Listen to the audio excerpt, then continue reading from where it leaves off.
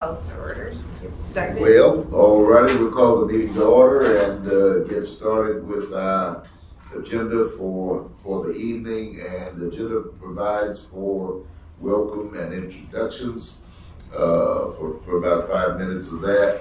And so we'll go around and any introductions or whatever I see under. We do have updates under the new business area, so we'll wait a second and do the updating. And part of that will be, I think we'll have a sharing session on today concerning your thoughts on this past year and how the committee has worked and what you think about the good things that you think the committee brings about. And so we'll do that. But anyway, we'll go around the room. Again, I'm Pastor Leon May, Reverend of Odessa Community Church, interdenominational minister, Alliance of Anchorage and Vicinity, and MLK Foundation of Alaska, and so forth and so on. Thank you, Pastor May. Yeah. I'm Thea Agnew-Bevan, co-chair of this committee, and happy to be here.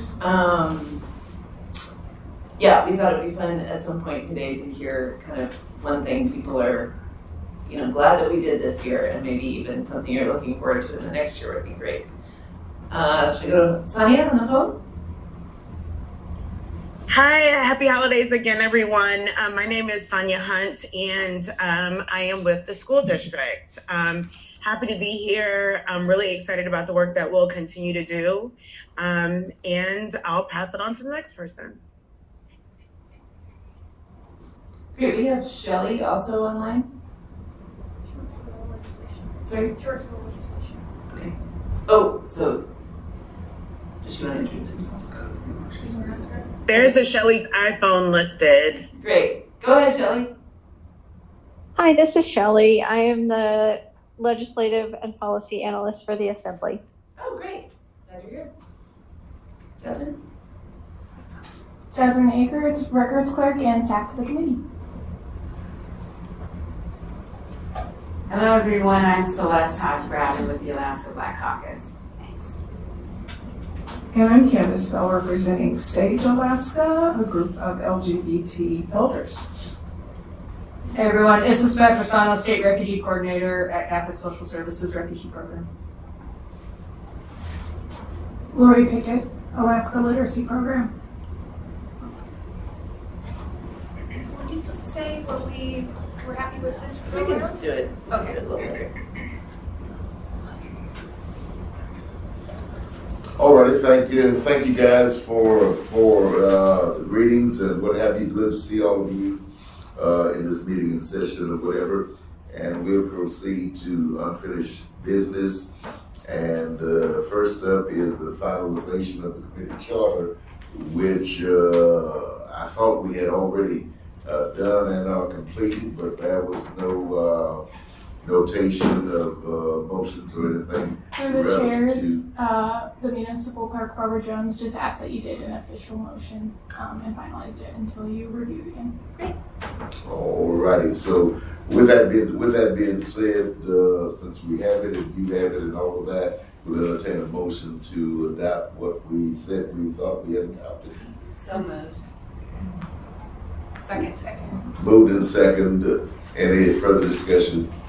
All in favor, aye. Oh, hold on one second. Oh, excuse me. Just one thing, just to remind us that we added is the last page scheduled to review and update the charter. So we said that in January 2023 we would review it, and then again after the first 6 months. So maybe we can just kind of have that to look at it to get together again, or look at it between then and now and then, in case we have anything we want to change. And in 1 month, we're going to look at this next month. Does January 2023 make sense? I think it was Taffy that suggested that we do it after the first 3 months. So Okay. just in case there were any changes that people wanted to suggest. Well, because even though we're officially approving it today, we really felt like we approved it 3 months ago. Yeah. Okay. Yes, Makes exactly. sense. Exactly. Thanks. Yeah. Yes, we thought we had approved it 3 months ago, and so the update would have been 3 months and then 6 Yes. months. And that's already been approved. Yeah. And so, yeah. Any further discussion? Hearing none. All in favor, aye? Aye. Opposed, like sign. Ayes have it, and it is ordered, and so we have finalized for now the charter for our committee. And see, the next thing we had was a new committee member that was coming before the body on today. The name anyway, Mara Kimmel. And Lori, do you want to speak to this? Oh, yeah. I think you had suggested this a while back. Mara Kimmel is somebody who has been dedicated to our community for as long as I've been working in it, and has expressed interest in joining, and so I brought her forward. Is that it? You want more information on her? She's currently the executive director of the ACLU for Alaska, and has been a longtime board member and founding member of Alaska Institute for Justice, and has worked to support the immigrant and refugee and asylee community very strongly for decades. Alrighty then, we thank you for that, and I guess at this point, since the charter provides for bringing forth names and then voting on it, we would entertain a motion to receive Mara Campbell upon the introduction of Ms. Lori, and then we'll, once we get a motion, if there's any discussion with that. So moved. All right, moved in second to receive Mara Kimmel as part of the Anchorage Equity Committee of the Assembly, and any discussion? I support it. It should be great. Hearing no further discussion, all in favor? Aye. Aye. Opposed, like sign. Ayes have it, and so it is ordered. Alrighty. Municipal budget discussion, and provides calls for update on committee budget request, and that request, as I know it, was declined. And would you like to speak to that, Mr. Rivera? Can I just give a recap before you do that? So at our last meeting, Felix brought the opportunity to us that if we wanted to, we could squeeze in an amendment to the budget to see if this committee could have some funding that would allow us to, in the end of the discussion, where we came to was honoraria for committee members, some planning and some community engagement funding. And happy to have others who were at that discussion kind of speak to what we talked about. And it was a little tricky because we were met on a Thursday. Felix needed to have it by Monday at the latest. So we wrote up the request. Jasmine sent it out. But there wasn't a ton of time for people to really digest it. And then it went forward. So likewise, there also wasn't a ton of time to meet with assembly members and kind of introduce it a little bit more formally, or maybe informally. So that was kind of what happened. Celeste and Candace, you were both here. Do you want to speak to that? I still believe that we can secure funding, and I not only because I feel that we can secure it, but because we need it really to be an effective, or I was going to say organization, but committee. And there's so much that we can do with the funding, and we mentioned a couple of things, but the honorarium was just the minor piece. I mean, we know that organizations are out there doing some great work, and sometimes when they try to secure or seek funding, the process is so daunting that they're not able to be successful at it, which means the community doesn't get an opportunity to see what could have happened if there was some funding. And we're not talking about a lot of funding, but sometimes, organizations want to host an event and requesting $500 or $1,000 to successfully have their event. And so we would be in a position to offer some funding so that they could have the event and not have them go through this process that sometimes organizations don't even apply for because the process is just too hard. So I just wanted to offer that. But I think there's an opportunity, and I believe this committee should secure funding if they really want to be successful. Piggybacking on that was honorary, that was community engagement, and the effacement of that on it, but and also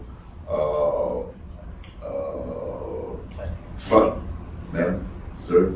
Oh, planning. Yeah, planning part of it as well, and it was only $60,000 or whatever, and so. But anyway, it didn't pass.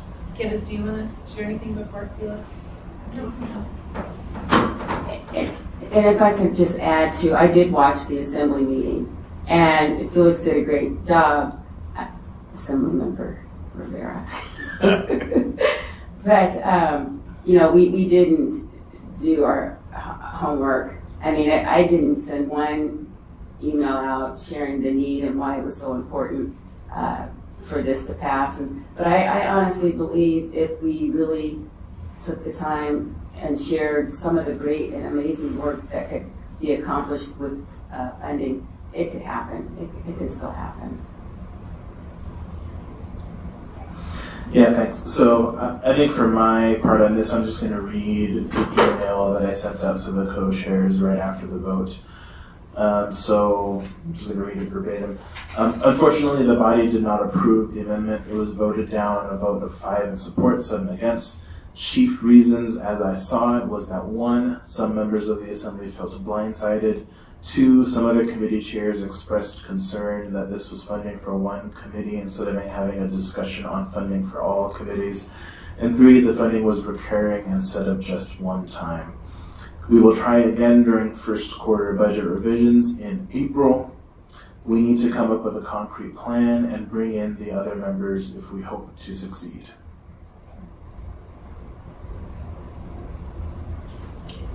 And, do you want to just share a little bit more when you say concrete plan? Like, what does that include, or what does that look like for you? Yeah, so I know this committee last time we met had a really lengthy discussion about wanting to come up with a fully fleshed out plan of how this committee would spend the dollars and really just come up with a budget for this committee that would be presented to the assembly for consideration. And so I think that is something that would be beneficial, and coming up with that plan, presenting it to the assembly, and being willing to have some of that back and forth with the assembly that will likely inevitably happen. Sorry, just what's the time frame for that?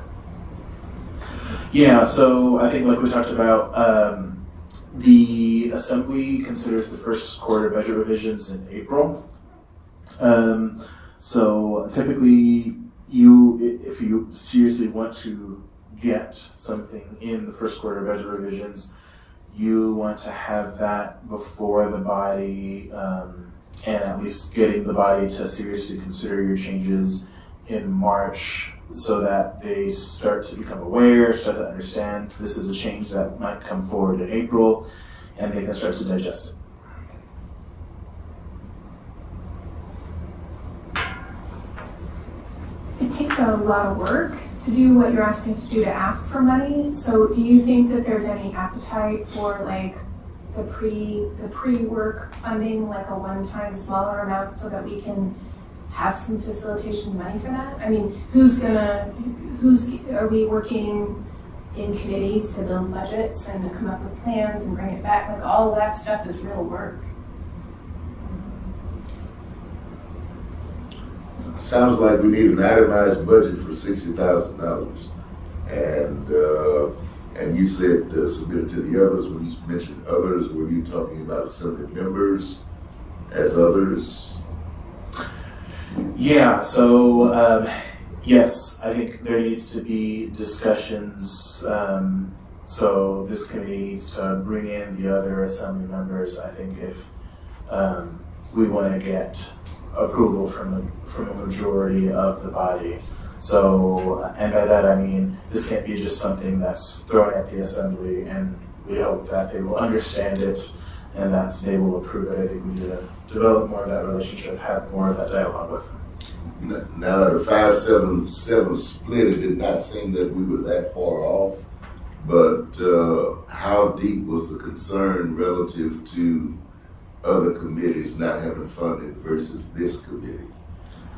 Yeah, I don't know if I really feel comfortable speaking to how deep the concerns are. I would say if folks want to get an understanding of some of the concerns from my colleagues, I would have conversations with them. I don't really feel comfortable speaking for them. And just a reminder, we have time on the agenda to kind of hash this out a little further. Right. So if we've kind of feel like we've got the update on what's happened so far, we could probably keep going. Or Issa, did you want to jump in? I'll wait until we get down to that part. I want to maybe talk about what we've done or what we should be doing, but I'll wait till we get to that discussion. It's kind of my thing as well. You can tear it out. Let's see. Next on the agenda is committee updates. Are there updates or announcements or events that members want to share with everyone? I'll share. So the Alaska Black Caucus has a couple of events coming up. We of course have the Betty Davis African American Health Equity Summit that's going to be on February the 18th at the Betty Davis East Anchorage High School, beginning at 10 a.m. There's opportunities for vendors and as well as ads, and so we'd love to see folks at that event. And then we're also hosting the Martin Luther King Jr. Cultural Celebration on January the 16th at the Betty Davis East Anchorage High School, beginning at 6:30 p.m. And so that's a free event. In fact, both events are free. And so we'd love to have support on that as well. Thank you.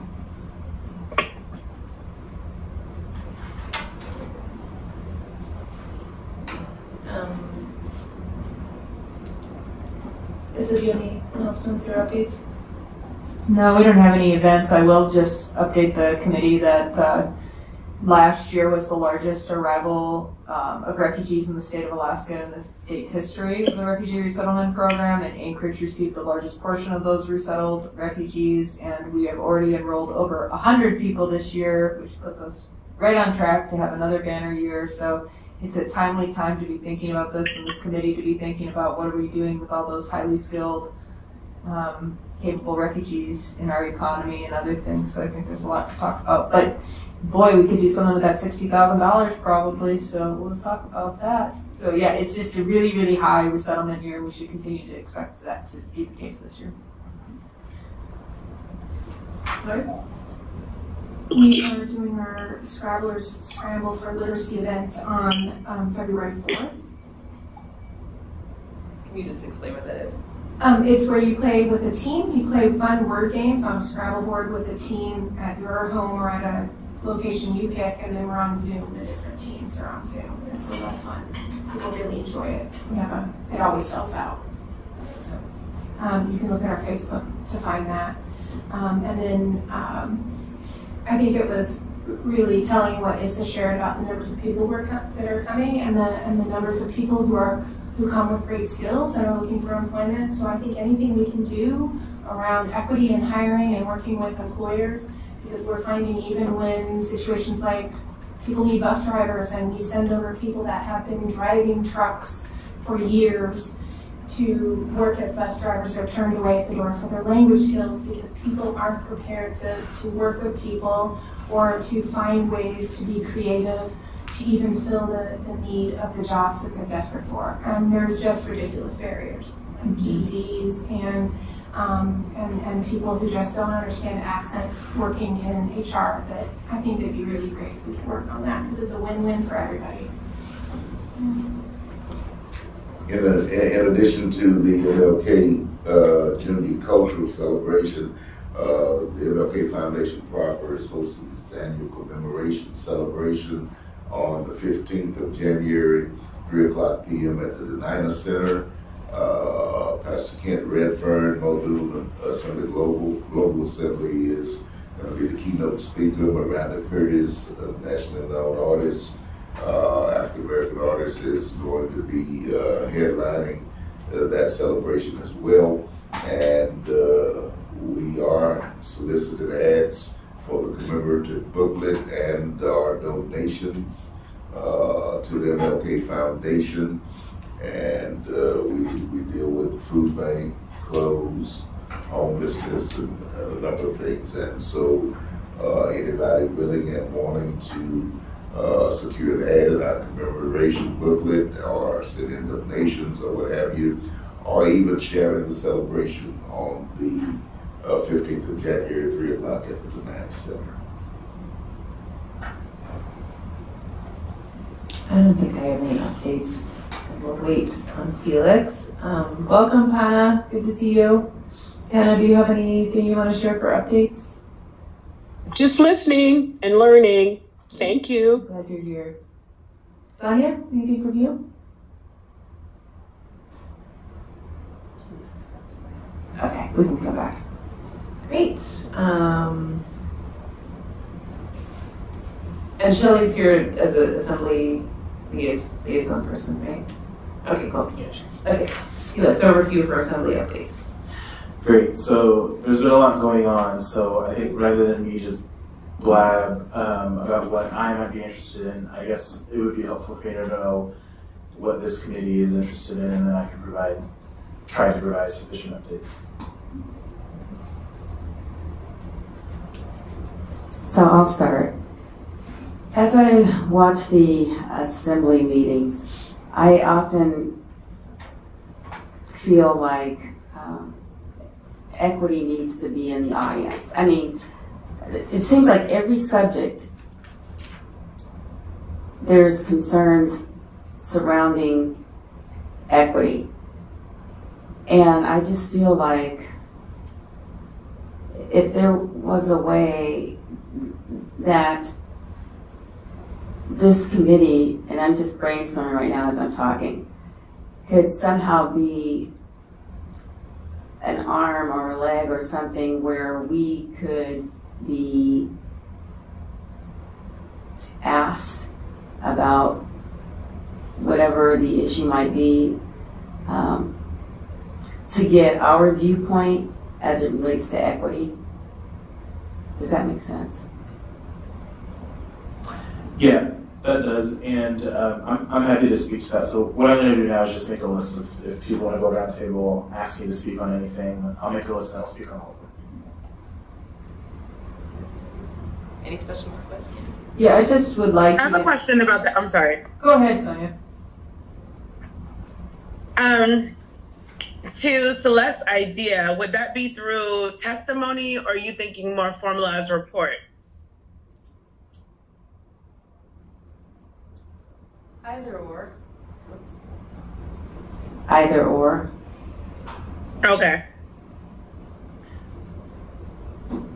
Yeah, I was just going to say, I know the Assembly just voted on the increase for the shelter at the Sullivan, and I know that that continues to be something that the Assembly is working on with the administration to try to figure out. But it's deep-seated equity issues in homelessness and individuals experiencing homelessness in our city, and especially, and the burden is great on that Fairview community where there are a lot of, I mean, you don't have to look far into redlining history in this city to look at Fairview as one of the examples of where we went really wrong here. So what is the Assembly? I know you're working on it, but what updates can you provide to us, especially as we not only think about the residents living in the shelter, but also the residents who call that neighborhood home, right, where there's deep-seated equity issues. And I know the Assembly was working very hard to try to keep that shelter low numbers, and it appears that we once again will not achieve that this winter. So just some updates about where you think the Assembly's going, and then especially anything you think this equity committee could be doing to try to, you know, we hear a lot about the neighborhood, and I don't think we're hearing about the Fairview neighborhood about the issues of equity in the Fairview neighborhood. I think we're hearing about the neighbors who have nice homes around that Sullivan Arena or others, and I just think that's kind of being missed in what appears to be the conversation. Lori, any topics you want to update on? I apologize, I've been on vacation, and so Felix, I trust you. If there's a couple issues you think you should bring to our attention that I wouldn't consider blabbing, I'd be welcoming of those. I don't specifically have a question of a relative update, but back to what Celeste was speaking about a minute ago, and not really being up to speed on assembly protocol as far as the meetings per se. My question would be, what would be the thinking on impromptu participation? The issues I'm curious about, one is the alcohol tax revenue.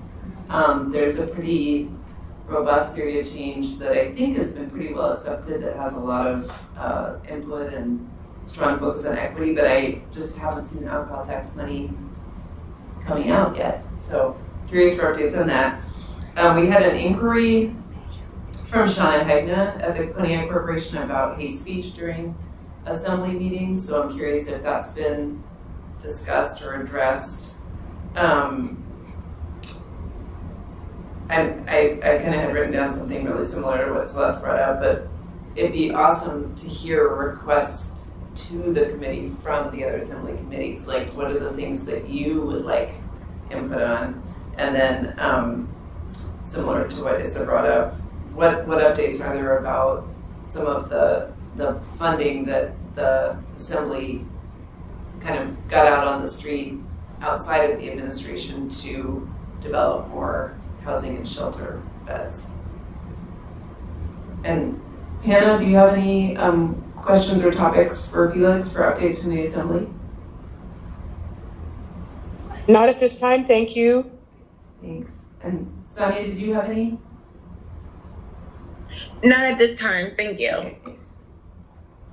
I would just like a little update on what we think is happening around the management and just a quick turnover of the key staff and what the impact we think that's going to have on us.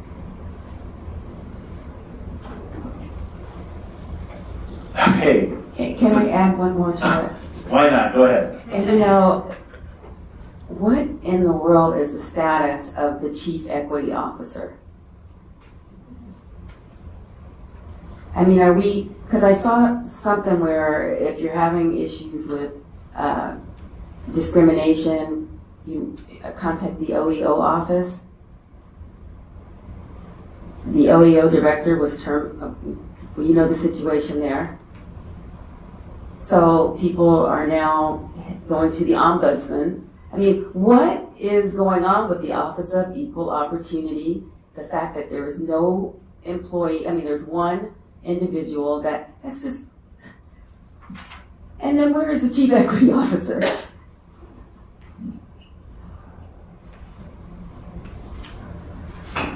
Thanks. All right, so I'm going to go ahead and try to address each of these quickly because I know you only set aside 5 minutes for this part of the agenda, and I think we've already eaten that up. Okay, so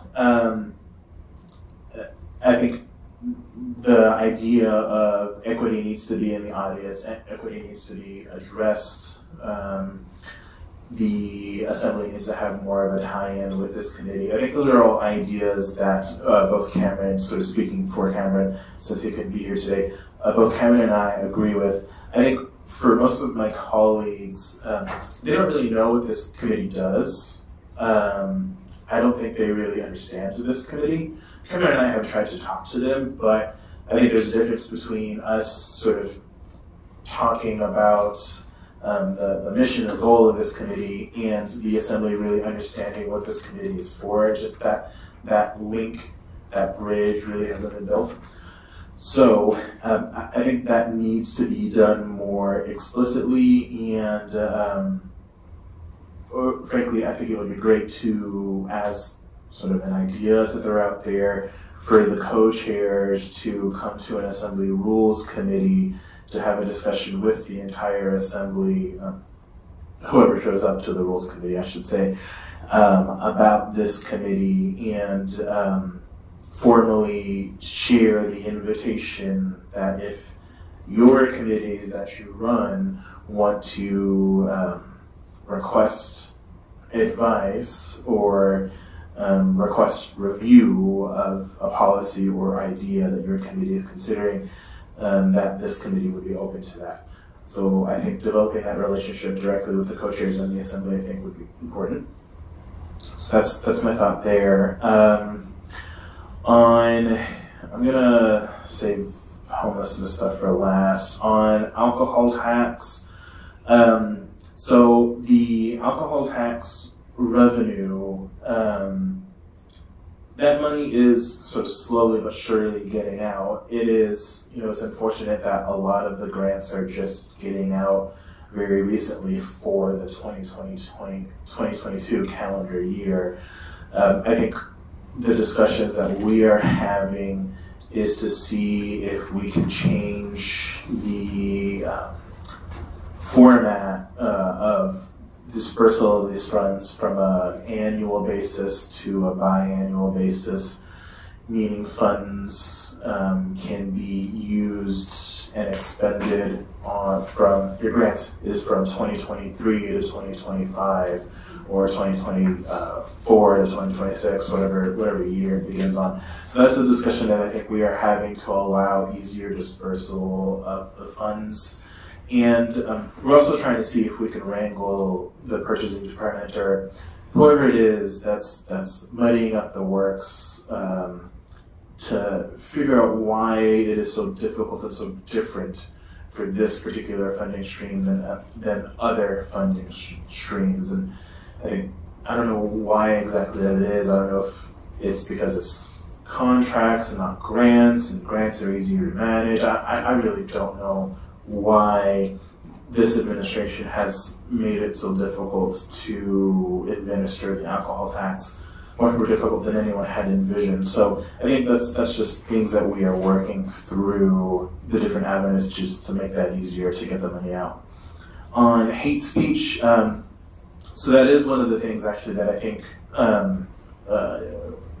even though I don't know if there's been a formal communication, I don't know several assembly members are hoping, and I'm glad that it's on the agenda, to get guidance from this committee, sort of understanding the legal framework that we are working on. We are government, we are not a for-profit corporation, so it is very different type of conversation when you talk about government and free speech than it is about a for-profit corporation and free speech. And I don't know if people understand that.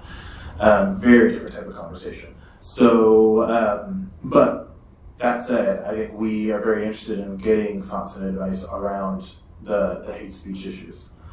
On the admin personnel, so when it comes to the administration, yes, we have probably a record number of acting individuals in pretty high-profile positions. We have an acting OMB official, an acting, which is a very important position in my opinion, an acting municipal manager, a very important position, an acting chief fiscal officer, a very important position. So, a lot of these important positions are turning over quickly.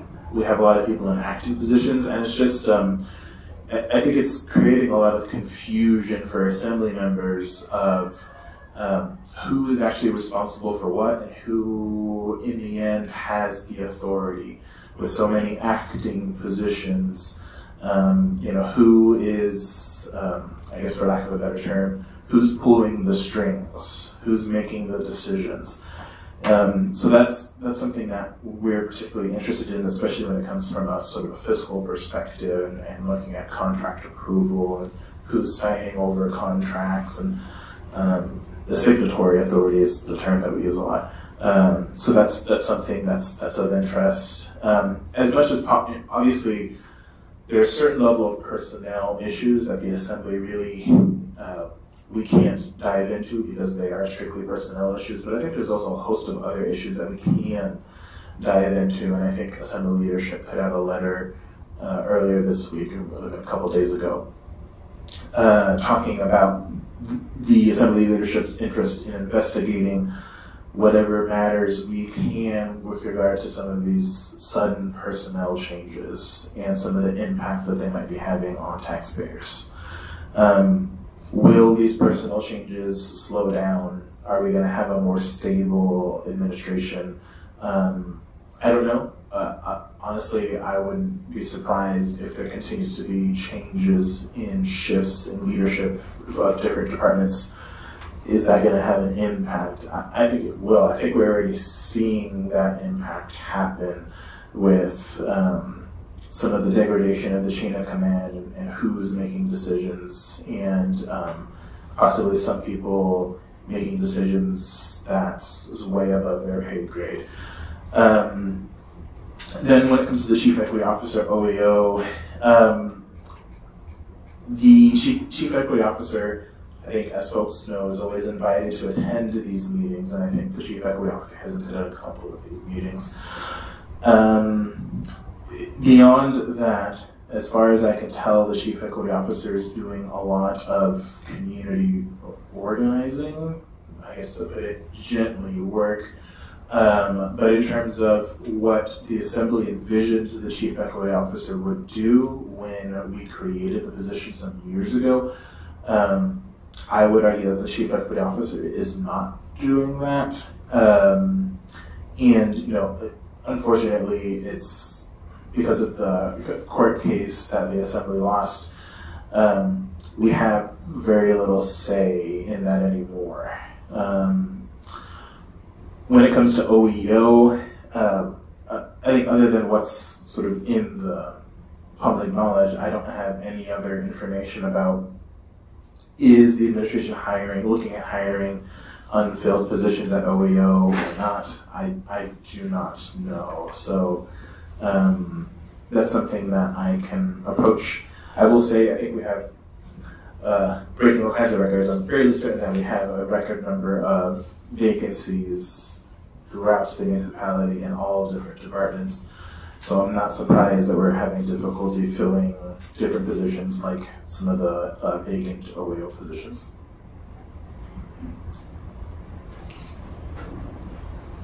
So, can I remind you to go back and talk about homelessness? Yes, thanks for that reminder. Okay, so I'm going to talk about homelessness in 3 different ways, and I'll really try to be quick. So first is housing, which is the solution to homelessness. So I'll start with that, and I'll try to end with that as well. So the Assembly is, there's 3 possible hotel conversions that are in the works, really. One is less of a conversion, more of a just open the damn thing up. And that one is the Golden Lion, which is already a municipally owned facility. The administration does appear to be working collaboratively with the Assembly, which is an odd thing to say, but I do think it is actually happening when it comes to opening the Golden Lion. The administration has put forward the different repairs, which all are reasonable based on discussions I've had with prior administrations. They expected these repairs to happen.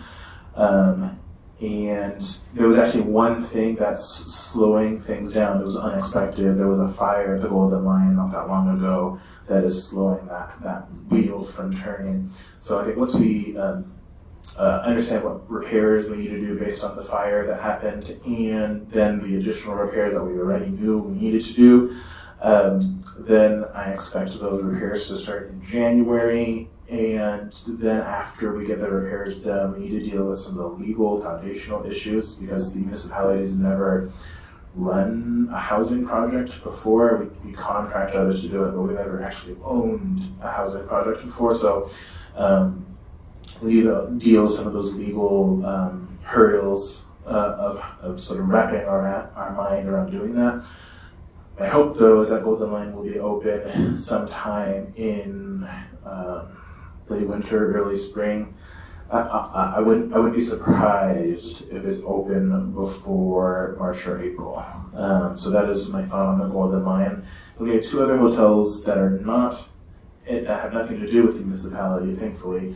But even those hotels are still taking a little bit to open up, and those are 2 hotels that the Anchorage Affordable Housing and Land Trust, a new entity that's been formed in the last year, they are managing opening those 2 hotel conversions. I can't give you the name of the hotels, but there are 2 hotels in Spenard that are going to be opened up for housing.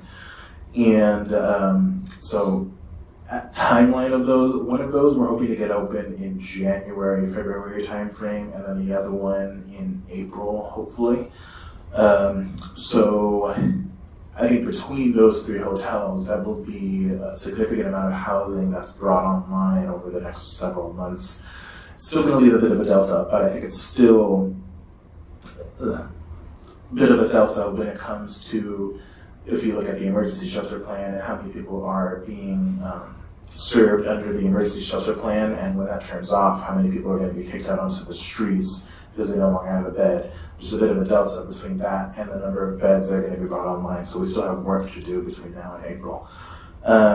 Moving on to the Sullivan. So as folks know, the Sullivan has been in the media a lot. The Assembly approved an increase in the Sullivan from the 150 plus 50, so 200 to 360 at the request of the administration, in large part because the administration failed to find any other possible solutions besides just dumping people into the Sullivan. So, sort of being in between a rock and a hard place, or as another Assembly member put it, making a Solomon's choice, we decided to acquiesce to the administration's request to increase the capacity of the Sullivan to 360 with some guardrails in there. There was a little bit of kerfuffle yesterday and today around whether the administration would actually do that or not. And for those of you following Twitter, which I don't know how many of you are, you probably saw some of that kerfuffle on Twitter that managed to get up in the media. And apparently this administration is tweeting policy by tweeting or tweeting by policy, whatever you want to call it. But we did manage to sort through that issue, and so the Sullivan will be turned on as we implemented it for 360. And now talking about the neighbors, so the Assembly did appropriate funds for mitigation in 2 different ways. One of them is, and mainly for the neighbors surrounding Sullivan and sort of maybe like a couple miles, sort of if you want to look at the whole radius around it, a couple miles outside of Sullivan as well. Mainly looking from a safety perspective and a public health and safety perspective. So the 2 parts of the plan that the administration is implementing, based on the dollars that we gave them, is a public safety perspective with using APD overtime hours to do more APD patrols in the surrounding areas. And then from a public health perspective, they are activating Healthy Green Spaces, which is a Parks and Rec program, to deal with any trash or graffiti or any other issues that need to be dealt with in that radius of, I don't know exactly, I'm just putting out 2 miles, I don't know what the administration chose in the end, outside of the Sullivan. So that is what we have funded, and that is the tactics that the administration has decided to use based off the funding that we gave them to achieve the goals. So the Assembly was approached to fix an illegality that was brought to the attention of the Chief Administrative Officer by the recently fired municipality director. And so you guys were approached to fix that illegality by upping the number at the Sullivan. Is that kind of the backstory?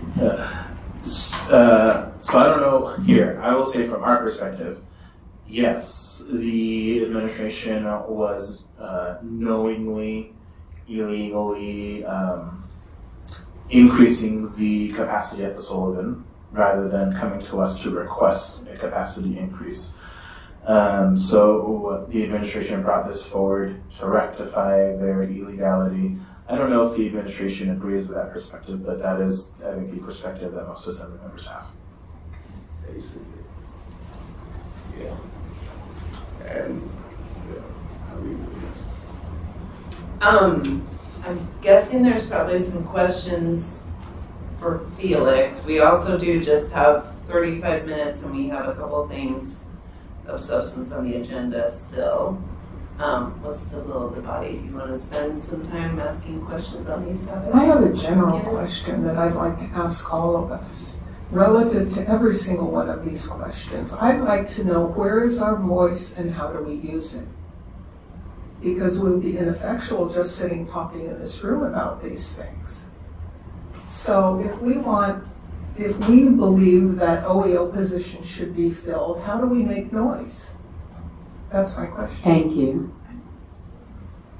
Yeah, I think I agree with maybe because we only have so much time, I think it kind of is to discuss plannings and priorities, but also I think it's like, this thing about hate speech, it's like, yeah, they would like to maybe get so how do we as a committee plan to do that, I think is the question. So I want us to not go totally off the agenda, but I'm almost like, can we have that discussion? Can we have the discussion about, clearly this is up on the website, everyone knows we're here, but the assembly hasn't shown up, besides Felix and Cameron. So what are we doing that they don't know we're here, or how do we get the word out? How do we go? I can go stand in the queue and go talk at the assembly meeting, like we can all do that, but what are the other things we could be doing? I'm suggesting maybe we think about that as like the priority, because otherwise, what are we doing? I think that's worth having a discussion about. So can I suggest maybe for this item, it sounds like we want to talk about what are sort of like immediate, like ways that we can react and weigh in on hot topics, basically. And then there's probably some maybe longer term things that we want to set as priorities. Are those two things?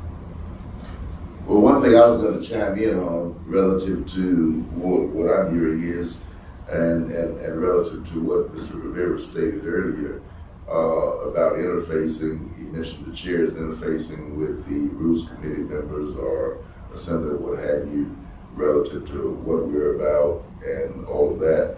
What would be the probability and or possibility of having that committee come to one of our meetings where we can interface with them as a group? I have one more question on the hate speech issue. It's not really a question, it's a statement, I suppose. And that's, I believe that the Senate and House of Representatives of the United States is a government agency, correct? Do they allow hate speech on the floor of the Senate and the House of Representatives? And if not? So I think it's a little bit apples and oranges, and sorry, may I get into it just a little bit briefly? Okay, and here's why it's a little bit apples and oranges, right? So the Senate, the U.S. Senate and the House of Representatives may have rules among its members of how they are going to deal with speech among, and sorry, I just want to acknowledge, like, I see the frustration in people's eyes, I get it, but, like, part of my job is to make sure that the municipality doesn't get sued, right? Like, that's part of my job.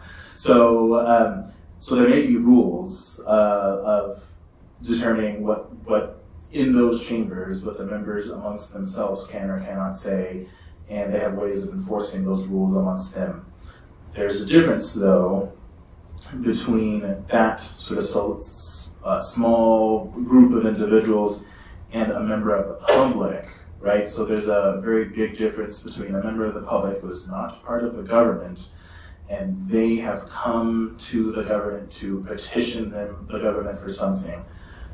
Then you're talking about a whole different set of rules and a whole different of what we can stop, what we can't stop, what we can allow, what we can't allow between an individual, a member of the public who is coming to their government to petition for something. I totally get that, Felix. Then change the rules. It's just frankly intolerable. I'm sorry, my comment. So what are the rules that allow that? Yeah, so here's what I'm going to suggest is, I guess first, is that something that this committee is interested in sort of taking up time to do now, in which case you're going to have me to talk about that, and I'm not an expert, so I will do the best that I can based on the knowledge that I have. So that's That's one. And then two, if this committee is interested in having a longer discussion, I can certainly bring in attorneys, but just so you know, you bring in attorneys and we're going to have a different discussion, which I think is important, but just so you know, it's going to be a different discussion when you bring in attorneys. So I think that, I'm wondering if we can do that. Like, I think it's an important topic, and whether we like make that the assigned topic in January or something else, I think that's worth it. But can I ask a clarifying question? I mean, I get free speech and I get people come in and you can't just turn the mic off when they're in the middle of talking, and like, I don't like it either, but I get it.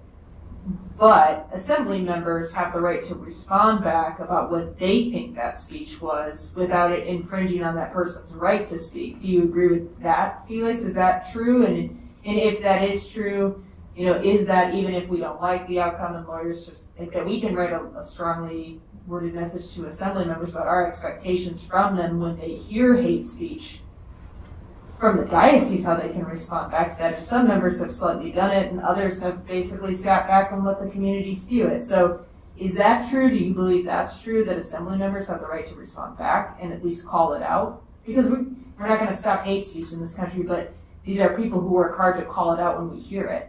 We're not going to sit and listen to it. And I think in some ways the frustration from my viewpoint is that members of the assembly are sitting up there and listening to it and not addressing it. And what it does is it sends the message in this community, that's how you can talk about people who live in this community instead of addressing it. Do you think that there's a line there where assembly members could address it?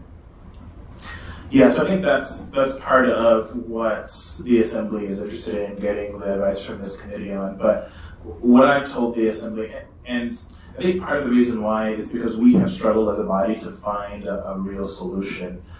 And so here's what there's a few different scenarios here. So there is someone says something and a member, I'm sorry, I'm going to get technical, but I think this is important to understand. So someone says something, a member gets in the queue because they want to, typically when a member gets in the queue, they're asking a clarifying question, because that's really all we're supposed to do when someone comes to speak before the assembly, is ask clarifying questions. So a member gets in the queue and they start to speak. And as an example, I think sort of what inflamed this conversation, the most recent version of this conversation, was what an individual said who was from Hatcher Pass, and Mr. Dunbar, Forrest Dunbar, responded to them. So Forrest got in the queue and he responded directly to that individual. There was a point of order raised, though, because the way that the body works is you're only supposed to ask clarifying questions. So a point of order was raised saying we're not supposed to debate with members of the public. And that is a factually correct point of order. We're not supposed to debate with members of the public. So the chair had no choice but to say, I agree with that ruling. We're not supposed to debate with members of the public. So Mr. Dunbar, please stop. And that is what happened. So that's one thing. Second is after all members of the public are done speaking, then it's the assembly's turn to talk. And we can then address the individual comments that are made without perceiving to be debating with a member of the public and following our rules and what we're supposed to be doing. I think what's sometimes unsatisfactory for people in that case, in that scenario, is that can happen 10 minutes after someone is done speaking, or it can happen days because a public testimony on an item lasts for 6 or 7 days, and we're on public testimony for 2 weeks. And then after 2 weeks of people spewing hateful things, then we're finally addressing it. Right? For a lot of people, that's unsatisfactory. They want us to address it much earlier. So that's scenario 2. So scenario 1 is to just bite the bullet and address it and just be ready to get called out for it and be forced to stop. Scenario 2 is address it at the appropriate time, which is after everyone has had their chance to speak from the public. Or scenario 3, which is the one that I have been pushing forward, but I just don't know if it's getting traction, which is for members to call a moment of personal privilege. So during a moment of personal privilege, the chair only authorizes one of those per member per meeting. And that is something that you can use at any time. You can request it from the chair, and the chair is typically pretty judicious about saying, yes, you can have it if you've only used it once. And during that time, you can say pretty much, as long as you're sort of within the rules of what you should be saying, you can say whatever you want. So an individual could, let's say, going back to the Dunbar situation, an individual could, so Forrest, rather than getting in the queue to try to ask a clarifying question, he could have asked the chair, can I please have a moment of personal privilege, and then did what he did, and it would have been appropriate, and he would have been called out for it, or a point of order wouldn't have been raised because he's not debating, he just has a moment of personal privilege. So to me, those are the three sort of avenues that we have right now to address it.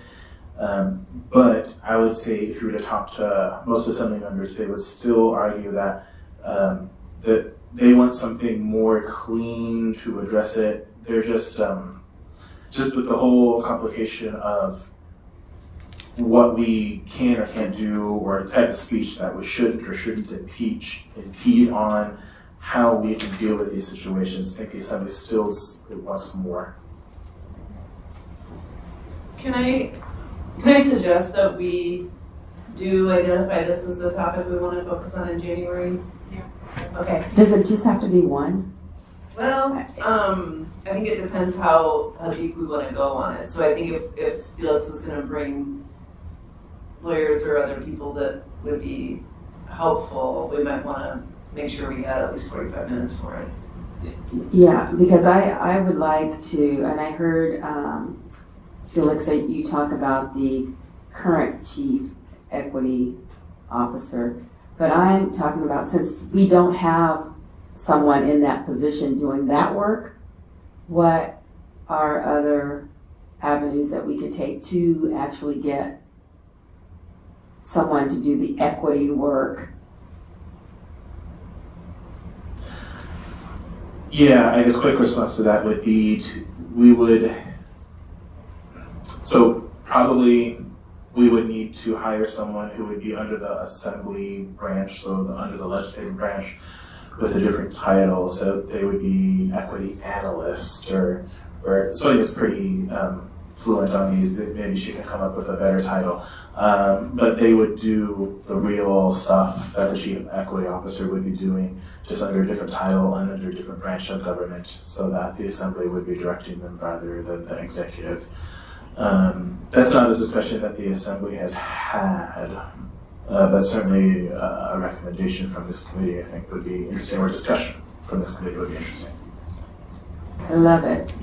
Maybe just a follow-on question from there. So since all of the other committees are chaired by Assembly members, at an Assembly meeting, do you get direct reports from each committee?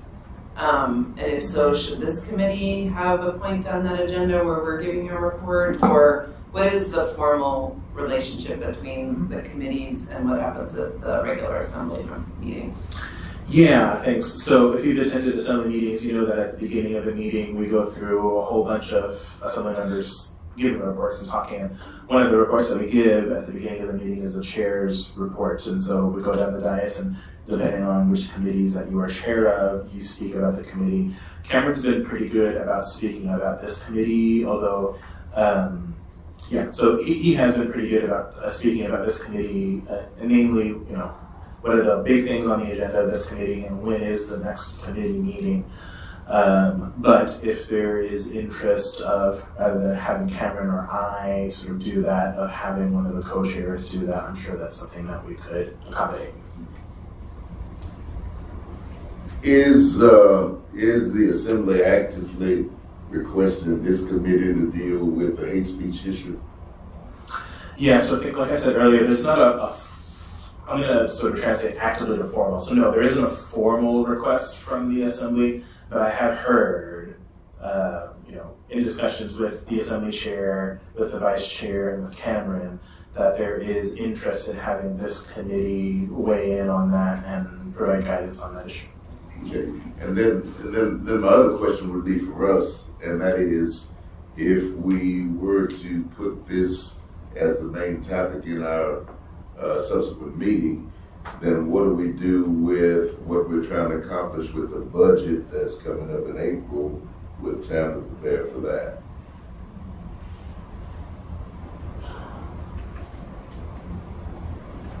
That's why I was asking the question. Does that just mean we get that one and then that's it? For there's so much. Yeah, I guess what I was going to suggest is, it sounds like what might be something we could accomplish today is just to kind of get a list of the topics we know we're interested in weighing in on, and that could be communicated back. Does that seem like an okay approach? I mean, I guess in terms of what we have on the agenda, planning and priorities for our first quarter budget revision, I guess what I'm hearing from Felix is the more we can, put together, I think you said kind of a plan and a budget that we would present to the assembly.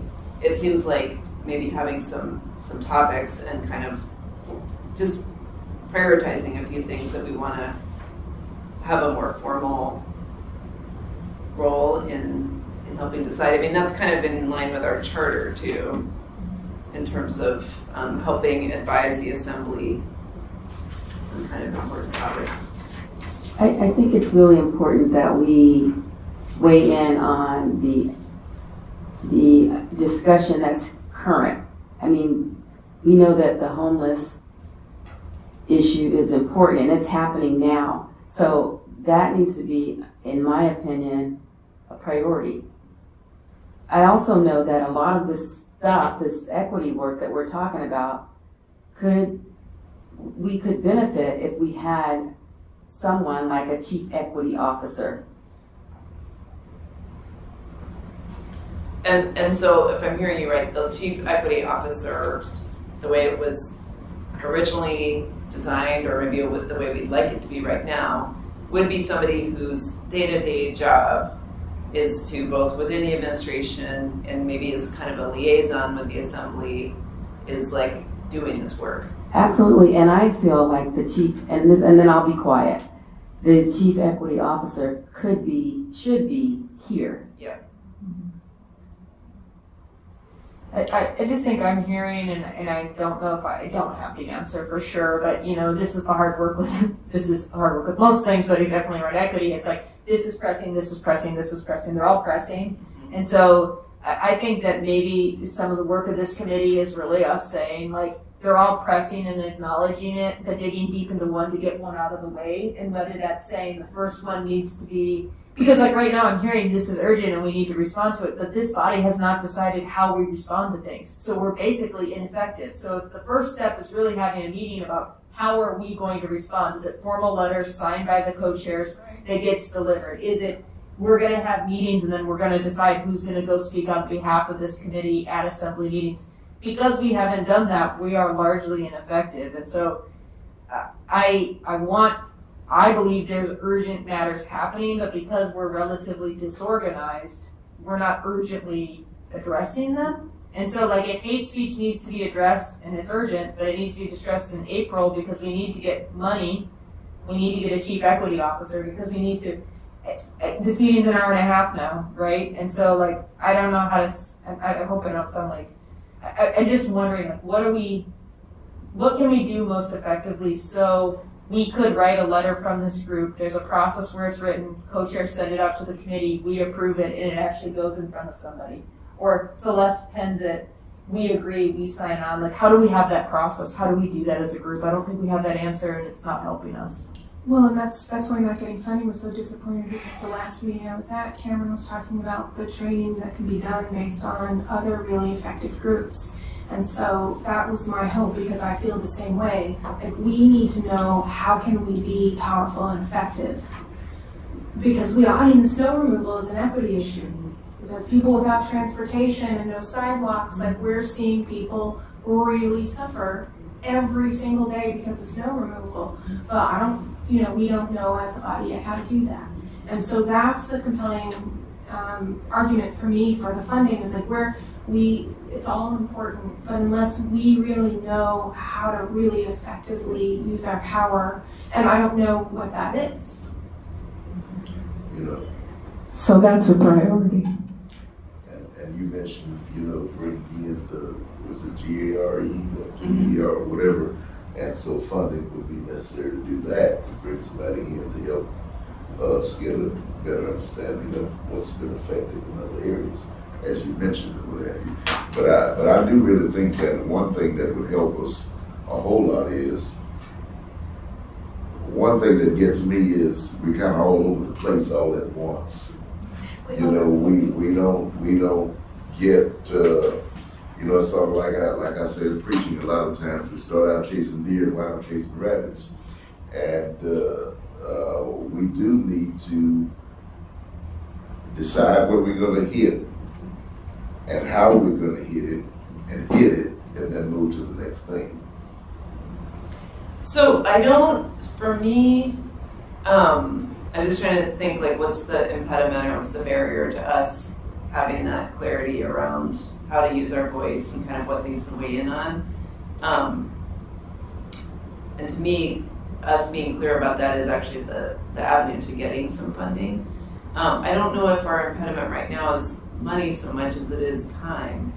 Like, I feel like really we need a couple, 3 or 4 hour sessions together to kind of come up with our annual game plan. And we could answer those questions of, like, how are we going to write letters? How are we going to decide who testifies?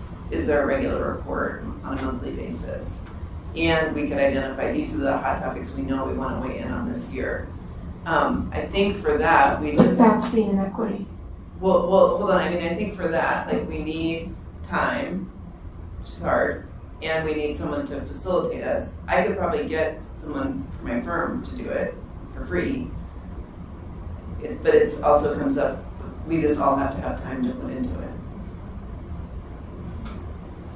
I'm just saying, it feels always like it's the burden on the agencies and the people of color, and the agencies that represent people of color and those with the least resources who have to again carve into our personal time to do the hard work. And it's just, at this moment in time, incredibly exhausting for all of us. And I know I'm stating the obvious, but... See, that's why if we had a paid municipal employee that was dedicated to equity, chief equity officer, it would take the burden, a lot of the burden, off of this committee. Well, the original CEO got fired for doing the work. Exactly. And so now the CEO that replaced the original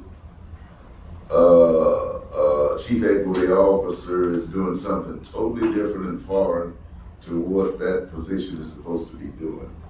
I just saw Taffy has her hand up. Do you want to go? Thank you. Sorry for not being present there. I wish I was in there. But because Junior's position is under the mayor, is reporting to the mayor, is there an interest in this group to have conversations with him about, like, maybe improving, right? Or ways that he could advocate for the things that we need him to do, so that, because what I see is that position has so much power that can bring people together, right? And that was the whole goal around, is to create better systems for all of us. And so I feel in my heart that Junior, may be willing to do that if we offer, like, a chance. Like equity work is forever, right? It's going to take some time. It's not going to be solved, within our lifetimes, unfortunately, because we're going against things that have been set way before we existed. However, like, I feel that, like, part of this equity work is also, like, grace and helping people navigate systems that they find themselves in, right? And so, like, that's what I'm thinking of when we talk about, like, our current chief equity officer, and how we can work with them to be in the role where there's bridging, right? Be more of a bridge. Like there's a wall there right now, but vertical walls can turn into horizontal bridges. So and that's what I think. And so hopefully if Junior is open to that, I would hope that this team would also be open to offering that grace and seeing if there's some changes, that could happen within this current administration. Yeah. And so that's what I think. Yeah, the issue, and let me be frank about it, the issue is not a Junior issue. No. It's not a personal affront to him as a person. It's not a Junior issue, it's an administrative issue. And it's an assignment issue. It's not a Junior issue. And he just happens to be in the position right now. And I don't know that our interfacing on the level that we need to interface would be so effective relative to his assignment. It's not a Junior issue. We don't have an issue with Junior per se as an individual. It's above him. Yeah. But I guess what I'm hearing Taffy say is that it would be, if we were able to come together for a planning session, that having Junior there potentially could be informative to him, and we could develop that relationship and see if that's effective. Celeste?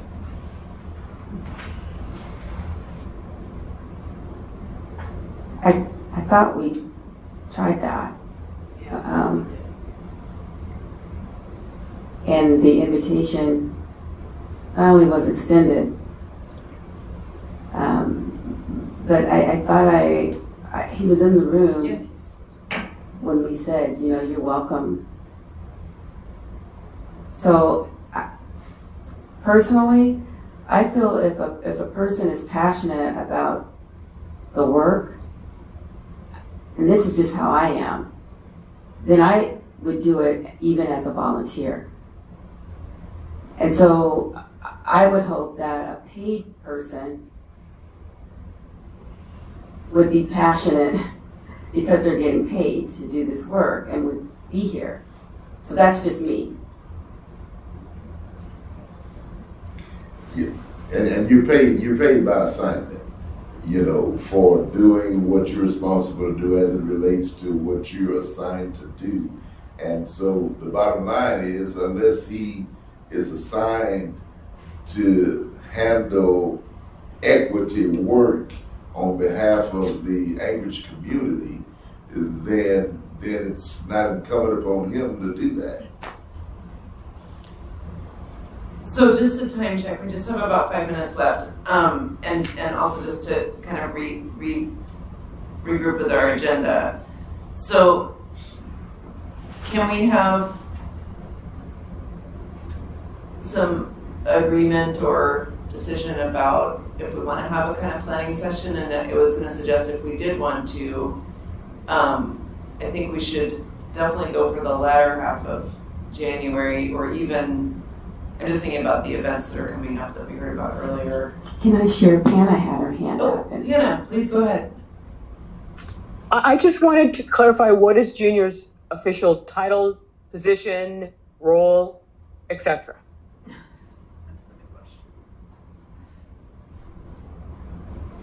Title is Chief Equity Officer.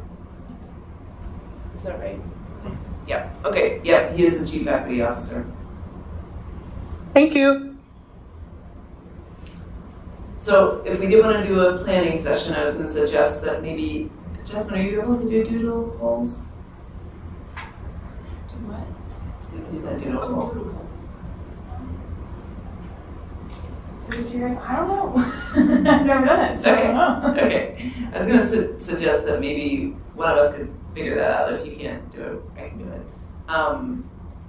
But I guess that's what I think we should decide is do we want to have some kind of a planning session? And maybe then at our next meeting, we could sort of set the agenda for that. So are you suggesting a planning session where we like actually get into like what's this $60,000? So there's actually something at the next or in a future committee meeting where we can say, here's the suggested budget and really have something to work off from feedback in the committee so that we're bringing something versus trying to build out that budget here in the committee meeting. That's your suggestion, right? Yeah, and also some of the other things that people mentioned, like, you know, how do we submit testimony? What's the letter writing process? What's the approval process? Who gives testimony? Is there a regular time that we're reporting to the assembly? You know, do we want to improve our relationship with the chief equity officer?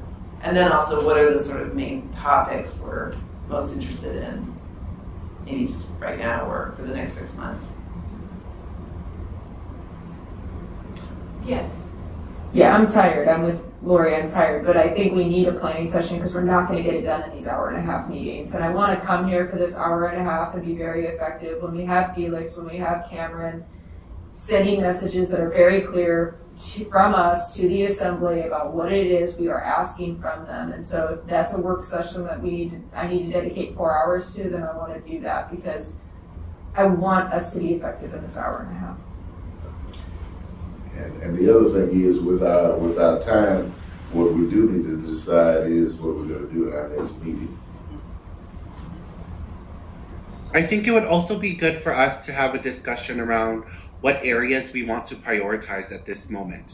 Because I'm hearing homelessness, where I'm hearing, you know, and is there already opportunities in other committees to have those discussions around those other issues, right? Like, if there's other avenues, then we should probably take it there so they can also be included in the equity conversations versus having a silo everything equity, right? And so like and then like prioritizing from there, like if it's going to be around health equity, if it's going to be more around, you know, social services equity, like what are the areas of, you know, if it's going to be education focused, like what are areas that we want to like prioritize, and then go from there. So. Yeah. And I feel like we're all kind of feeling down, but I actually think that this document is highly impressive, and I appreciate getting that done in a short period of time, and the fact that we've come together and we have a committee, and I think there's a lot of things for us to celebrate. That's right, we forgot to do our celebrations. Yeah. I was holding on to my things and I'm sneaking them in now that I feel like we're losing our time. But I just do want to say that. Maybe we could see if there's any audience participation. Oh, yeah. Hearing none. Can we extend for 5 minutes so we can make a decision? Is there any objection to that? Okay. That's right. What do you need? Should we have a... Thea? Yep. Thea, this is Panna. Could you repeat that? I just asked if we could extend for 5 minutes. I have no problem with that. Okay. Awesome. Great. Just so we can kind of come to a decision. So does anyone want to make a motion about planning session and our topic for the next meeting? Oops. Turn your mic on, Lori. Come on. I make a motion we have a planning session. I'll second. And I'll third. Any discussion on that? I think sooner is better than later. Okay. I agree. Sooner's better than later. Let's pick a date and move on. Okay. I want to be mindful of events and time. And do we want to do a doodle poll, or do we want to just look at our calendars right now? Doodle. I think there's a lot of people let's not do a here. doodle. Yeah, so we can hear from other committee members. So Jasmine and I can figure that piece out. Okay. Any more discussion? Okay. Have a vote. All those in favor say aye. Aye. Aye. Aye. Aye. All those opposed? Okay, motion carries. Okay, so look out for a doodle poll, and then at our January meeting,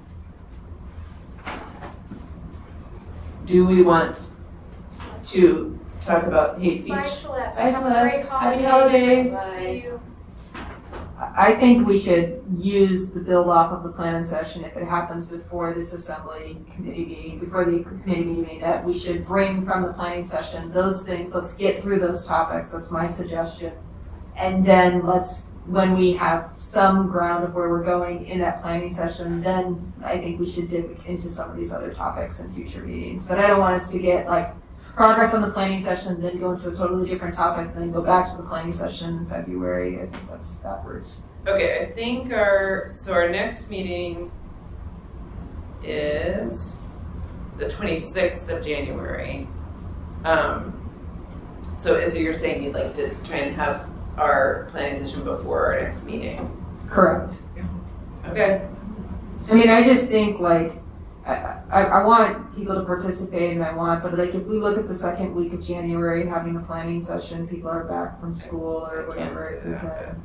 But whatever we can find, like I would suggest we try hard. Okay. And for some reason, these aren't showing up on my calendar. I'm surprised all the time. Yeah, What's going on there? Okay. We can talk about that when we're done. Okay. I honestly think for me it's going to be hard to do the planning session before the 26th. To be hold up. Okay, so but either way, we could use the January session to either like debrief from the planning session or prep and not do a separate topic. Yeah, and I would just say, you two are the co-chairs because we trust you too. So if we find that like you go to make the agenda in January and you think it's actually like we're not ready to have the planning session, these are other topics and we're going to talk in circles, and let's have a focused conversation in January and ask the assembly attorneys to come. I'm not opposed to it. I just want us to, I don't want us to have false starts. I want us to have momentum. So if we start something, let's finish it. And so if we're not ready for the planning session by this committee meeting in January, then I suggest let's have a carve out, have the attorneys come and really dig into a topic and get some outcomes.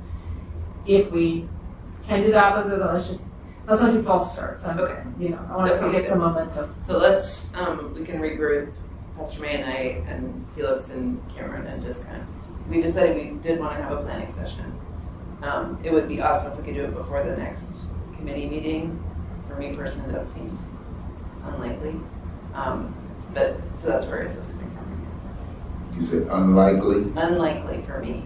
To have it before the next Is our next? Yeah. meeting? Yes. Yeah. Okay. Yeah. So, but we can decide unless any other discussion on that topic. Okie dokie. Anything else? We'll just save our celebrations for next time.